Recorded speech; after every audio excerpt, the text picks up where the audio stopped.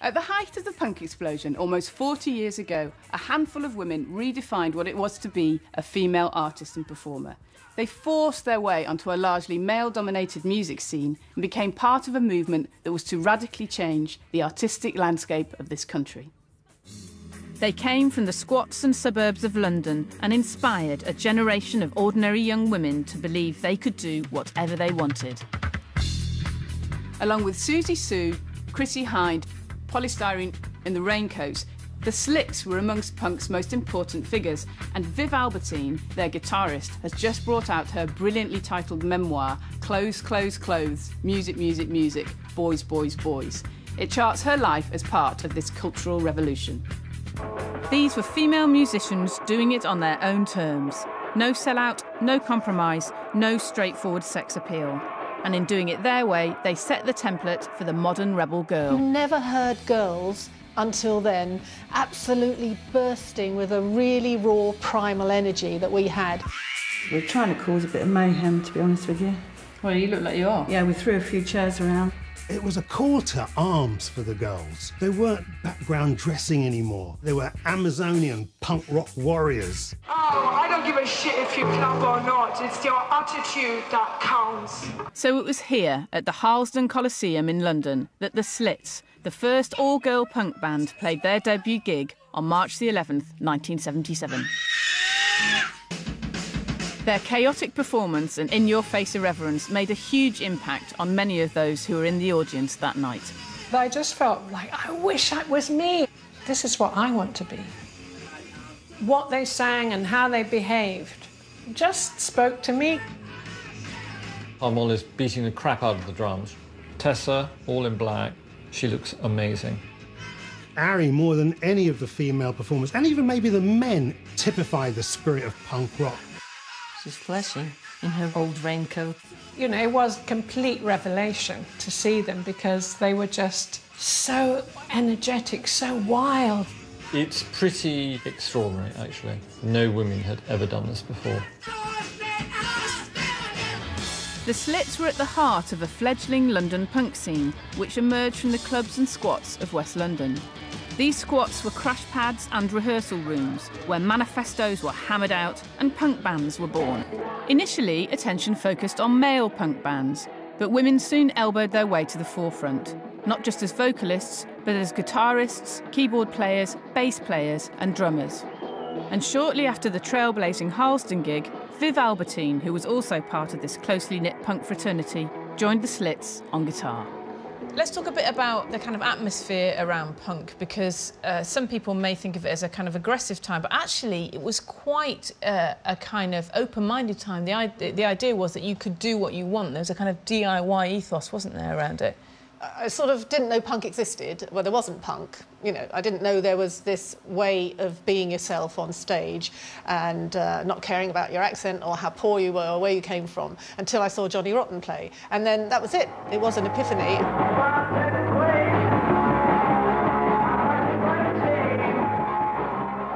I think just that package he was as near a girl like me as a boy could be, really. I got left 200 quid, the only money I've ever been left in my life, by my grandmother, and I thought, I'm going to go and buy a guitar. Mick Jones, who was my boyfriend at the time, said, great. I literally couldn't play it. I couldn't hold down one bar chord. And then, I think about a week later, I met Sid Vicious in the street, hadn't met him before, and said, I'm going to make a band. And he said, oh, I'll be in a band with you. You were practising for quite a while, weren't you, with Sid? Yeah, we did spend the whole of summer '76, the hottest summer on record, in Joe Strummer's basement, trying to get a band together. We sort of got used to how it felt to rehearse and turn up every day, and then Sid decided I couldn't play guitar well enough to be in the band anymore, even though it was my band. OK, so you joined the Slits, and did you get a kind of confidence from that environment? Because when you joined the Slits, it was an all-girl group, wasn't it? I didn't like it being an all-girl group, and everyone at the time was very against being labelled, you know, because we'd been labelled all our lives. We were just these sort of useless, poor, comprehensive school-educated kids. And I said to Chrissie Hynde, who was a friend of mine, oh, Chrissie, I don't want to be in an all-girl group, it's tokenistic. And Chrissie just said to me, oh, shut up, Viv, and get on with it, they're a good band. It's very down to earth.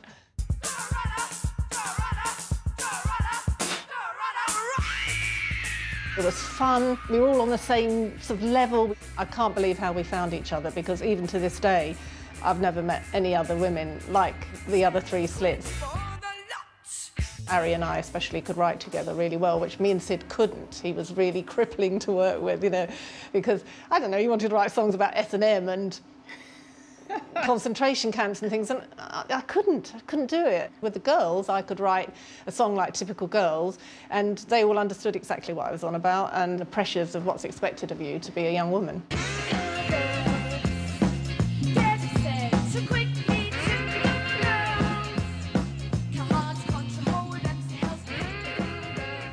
So should we talk a bit about Ari, because she was a very unusual character. She did have an extraordinary mind, and she was very, very different and very relaxed about her body. I mean, she pissed on stage, not to be shocking, but she basically desperately needed a piss.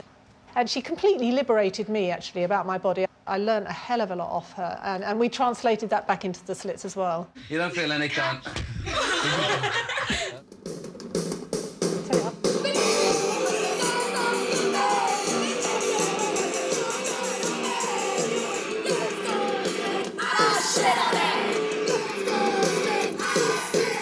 I mean, you can feel the fierceness there, as we very specifically made sure our voices and our backing vocals weren't all girly and breathy. Again, you know, just like when you shout across a playground, you go, oi! You don't go, hey, oi! You do know there's massive, you know, kind of controversy on the internet as to what the lyrics are in the first verse. Nobody knows. Well, I don't know. Female punks were trailblazers, creating not just their own space for performance, but their own kind of music, their own way of being. They took Malcolm McLaren's manifesto, be childish, be irresponsible, be disrespectful, be everything that society hates. Such confusion could sometimes flip into violence. Did the Slits get hassled? They were physically attacked on the streets. Literally. You've got to understand that they deeply freaked people out on a psychological level. On the White Riot tour, we had to bribe the coach driver, Norman, to allow them on the bus. Not because they did anything to him, but he just couldn't compute. You know, women weren't supposed to be like this. There was guys just cruising the streets, old-fashioned macho guys who were the norm then, just thinking that maybe how you looked, you were a prostitute. I got spat at and attacked many times. Ari got stabbed. It was just part of everyday life. The Slits' appearance sparked controversy, whatever they were wearing or not wearing. But unlike many other female artists at the time, they remained firmly in control of their image, as they showed when they appeared topless on the cover of their debut album, Cut. And here they are, looking fantastic, bare-breasted, defiantly outstaring the camera's gaze. This was an amazingly audacious thing to do. Few female artists of any had posed topless on their album covers, and it caused a big controversy. Rough Trade had a massive argument amongst the staff as to whether they should stock the album at all, and supposedly one man tried to sue Island Records for crashing his Rolls Royce when he saw the three Slits bare-breasted on a big billboard. That just evolved that day. We had a female photographer, Penny Smith. We just got a bit over-relaxed towards the end of the day and started slopping mud on us and all that kind of thing. But we were very sure that we had to choose a photo where the look was right. We looked confrontational. There was no come-hither look or nothing submissive about us.